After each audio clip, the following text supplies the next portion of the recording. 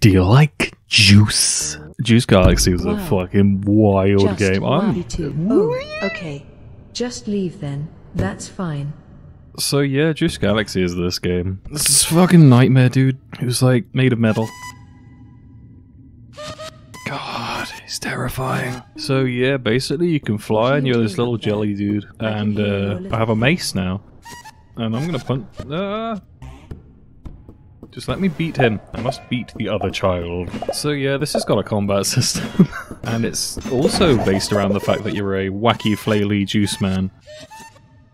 The juice store may be opened. So yeah, this is a juice store. You'd feed it juice. All those magical little dots I'm collecting, those are juice. I'm just vomiting some juice into this terrifying mouth. Class for your punishment. Student. Oh no, I lost my mace. Ever.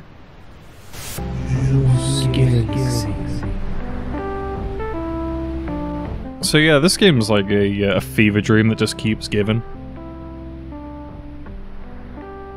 Some kind of weird bastard inspiration from old school RuneScape or some shit, because it's got like the wilderness and graveyards and rune longswords and that. And it's also just bizarre. Like, someone came up with this, and it's brilliant, with poning noobs in the wilderness. So you can talk to most of these people, but you can also hit them, and this guy just gets really tall. And he's terrifying, and I don't like him. But also, we can become a vampire. And I only found out that this is what actually causes being a vampire earlier when I was playing it. You take the good juice, you quaff the good juice, get all that good juicy goodness inside you, and then you wait, and very soon, here he comes. Those horrifying noises are the juice vampire. There he is. He's a nightmare. I didn't know what caused him the first time I played this, and it just came out of nowhere and was kind of terrifying. But basically, he steals all your juice and makes horrifying noises. I don't like this juice vampire. Ooh, that's some good juice you've got there. Please never say that to me again. So, what he just did there, now I'm using my shovel, is give me the ability to spook. I can now slurp up all of my enemies, in whatever way you want to believe it. Like, supping up some bones, or supping up some polywogs. Ooh, and a free mask. That's terrifying as well. So yeah, you gotta kinda zoom around with your funky jelly dude as you swangle and swongle your quality shovel and bounce your head off the tarmac. So there's 3 beasts, as it were, that we need to kill. First of all, that nightmare snake creature from the beginning. Then, well, no, she's the second boss. First we have to kill God. Literally, we have to kill God. He's the first boss, which says something about the way this game is going to go. And yeah, you just kind of fly off into the wilderness, follow the paths, and find weird spooky stuff. This game's so unsettling. Like, something about the ambience, like, weird spooky ambience. This would be a amazing horror game. Like, why was there just a box of corpses? This isn't a good thing to have. It makes everyone look bad. If you're gonna keep your corpses, at least bury them. I have a shovel. I'm sending them all back to hell. And I'm also slurping them.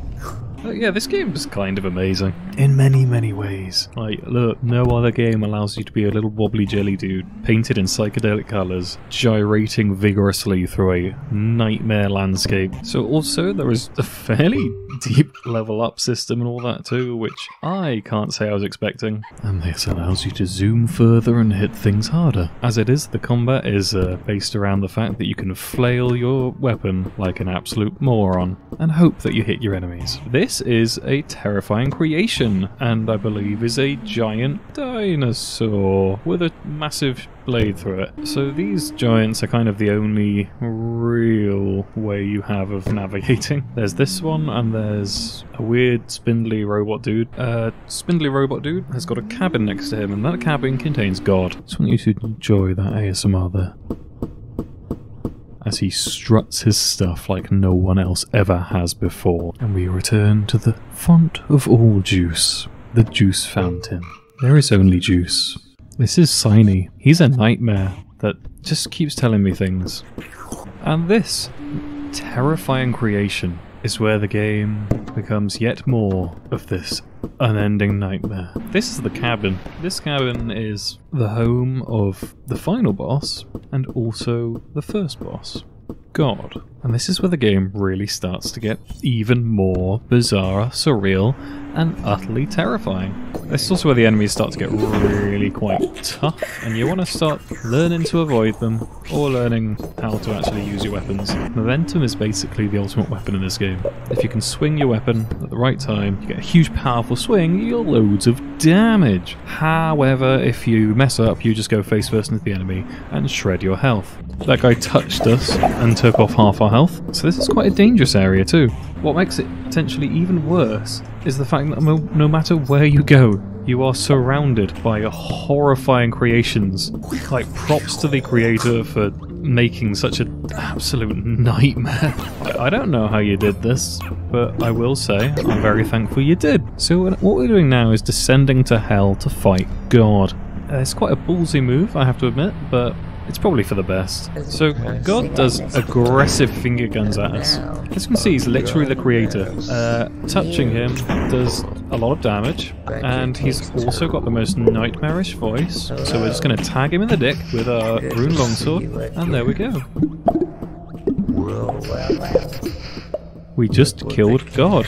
So after killing God, our next job is to kill Snake God. And Snake God is just up. You just go straight up and you keep on going till you hit the edge of space, and then you keep on going till you hit the edge of hell, the second hell that is, sky hell, and then you keep on going until you hit the planets. And at this point you've reached a strange, terrifying nirvana. There's the first planet.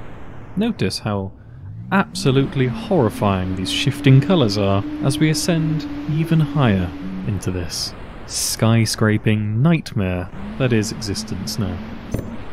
You do actually need to take a health upgrade though, because the first thing Snake God's gonna do... Prepare to die. So there's nothing you can do to avoid that. Oh, that usually works. You've been drinking the juice. We have not just been drinking the juice, we have become the juice. There is more than one way to correct problem behavior. The only problem behavior I see is your existence. So yeah, this is Mrs. Slithers. She's going to try and stab us in the face. You'll notice how heavy she hits. And she also summons a load of juicy skeletons, or juicy alumni, as she calls them. My juicy alumni. And there we go. We've just killed a teacher. Look at that nightmare descending into our guts. So yeah, we're going to vomit some more juice back into this door. It's a one-way door. It's a toll bridge of juice. But we also now have the Dragon Slayer. We are off to face the Clog. It does kind of feel like this game is somewhat inspired by Conker's Bad Fur Day or something. So now, because we've killed Snake God, friend Ingot is here. However, we can't talk to him with this sword, because it just kills him whenever it touches him. This sword is completely overpowered and wipes the floor with everything. Back to the cabin to commit more terrible crimes and nightmares. As you can see, if this guy walks into the sword, he dies. So we're going to suck his juice, pick up his plunger, and flush ourselves down the toilet. This is a power move to assert dominance over everything else. J.K. Rowling actually stole the idea for the teleports to the Ministry of Magic from this game. So now we're just going to zoom on down to paradise and ignore the nightmare creatures that plague our existence. Because holy shit, there's a lot of them. And I do not like how shiny and fleshy they look. Jesus Christ, we got killed immediately. So this is the hard part about this area. These creatures are, like, as you can see, level 123. That's the highest one I've seen in this little trip. The enemies can spawn anywhere because of the water.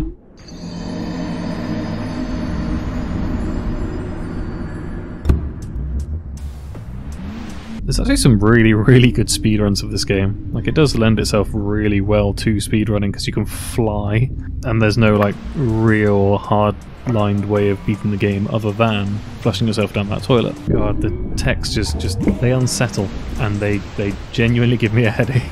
Inhale the juice, ingest their essence, that you may become born again of their juice. Become unstoppable.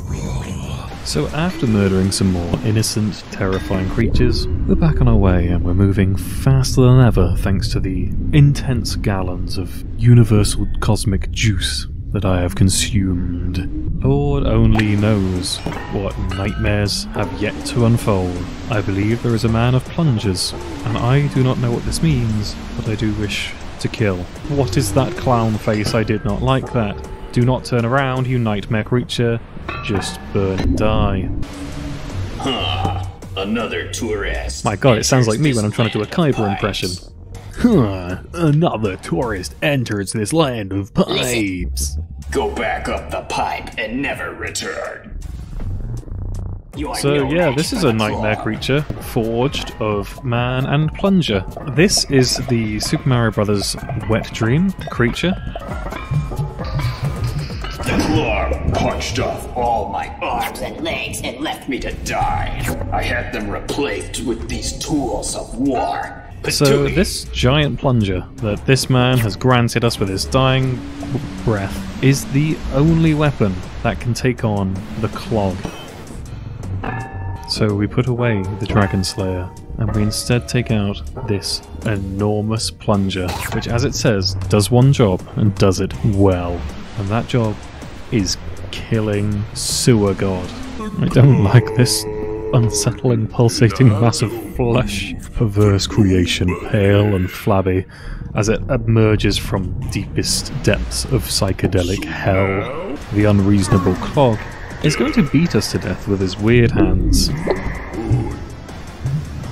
If you move too far away, he chases you. If you get too close, he moves away. And touching him does a lot of damage. And there's no one to suck juice from. So unfortunately, the only tactic is to fly at him and then spin around and try and hit him with a plunger. If this doesn't make like a top 10 video game boss fights, then, you know, what the hell? Or maybe at least top 10 anime betrayals. I don't know, is it a betrayal? This guy is betraying existence by existing. He shouldn't. I'm gonna smash your little face. Not only have we murdered God, Snake God, and now we've killed Sewer God. And we have unleashed something deep, dark, that was meant to remain hidden for all eternity. You fool. You have no idea what you've just unleashed.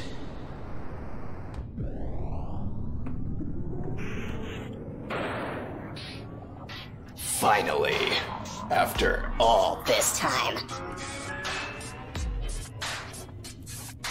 I don't like this creature. Okay, the music's actually worth this. This music alone is my gift for killing the almighty clog Sewer God. Early lightning.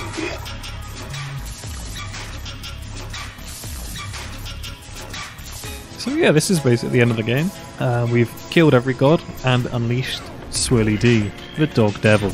There's just one last thing I want to do in this game, and that is find those horrifying nightmare creatures from deep, deep in the wilderness.